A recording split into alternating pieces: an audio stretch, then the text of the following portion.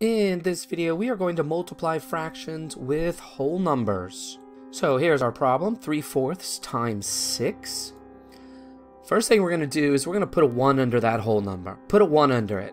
Alright, it's easy to multiply with fractions as long as we have two fractions. So that 6, that needs to become a whole number. And we're simply going to put a 1 under it. Because 6/1, even though once, that's not even a place. But let's just say 6/1, just to be goofy. 6/1 equals 6. 6 divided by 1 is 6. Now we're going to multiply the numerators. So 3 times 6 is 18.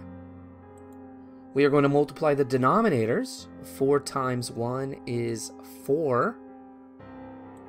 And we're going to convert and simplify. Always. You're always going to want to double check to make sure that it's not an improper fraction and you have simplified it. So I am first going to convert that. That's going to be converted into 4 2/4.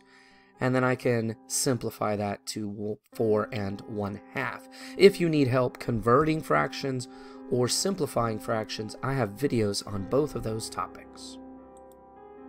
Let's remember that we turn the whole number into a fraction by putting a 1 under it.